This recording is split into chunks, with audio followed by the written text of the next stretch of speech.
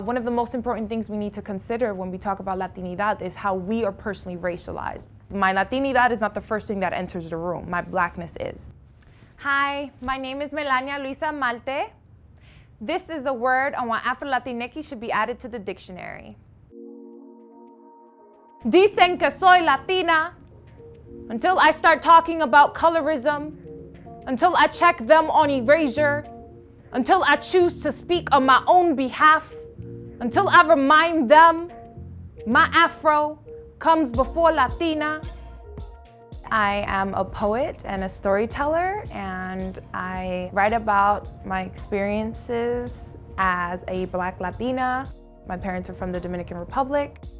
Afro-Latina means you're a descendant, so it means you have roots in Africa, right, because you're a descendant of African ancestors, and that you also, because of geographical location, because of our history, you also have roots in Latin America. I was coming up with a poem about mostly my own identity, because I had been calling myself Afro-Latina for some time, and I was like, okay, well, let me see how I can kind of help people understand what it means to be Afro-Latina. And so when I started writing the poem, I was like, well, let me do some research on what the textbook definition of Afro-Latina is. And I found that there really wasn't one, because it wasn't even in the dictionary. And so I was kind of in like a moment of rage, and I was just like, oh, I'm gonna show them. And I was just like typing on my keyboard, and I was like, Afro-Latina is this, and like, look how she's erased. And I was like, merengue, bachata, salsa, rumba, tango, samba, name a beat her hips haven't formed, and twerked into baile, into ritmo, into música, you know. And I kind of got overwhelmed with it, because I was thinking, like, there's so much of African culture within Latinidad, yet Black people are never centered.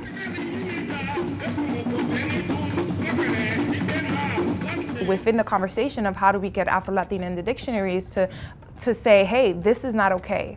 Latinidad has never made me feel seen. Latinidad has never really made room for me. And so here I am creating a petition to help not only raise awareness, but to also acknowledge that my experience within Latinidad has not been so great.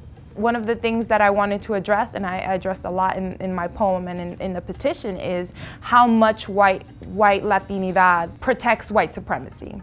Merriam-Webster, however, does not consider the term Afro-Latina a word.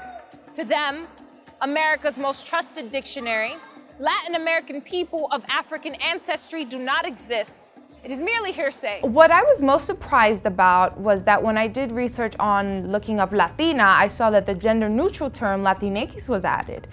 And yet, in the same year, I was petitioning for Afro-Latina and Afro-Latinx to be added, and it hasn't still been added. I feel like all of the dictionaries should, if they have Latinx, and if they have Latina, they should have Afro-Latina, because I feel like it's a part of the conversation. It shouldn't just be one narrative of the conversation. And that's really where my issue lies within Latinidad, is that it's always been one narrative. I think it would be, for me, it would mean a step in the right direction if we could actually get Afro-Latinx in the dictionary. If we're not honest the way the little things affect us, how can we really be honest about the way those in power who create systems that constantly derail the livelihoods of Black folks and Indigenous folks? How can we truly have change if we're not even dealing with the small microaggressions that make us feel invisible?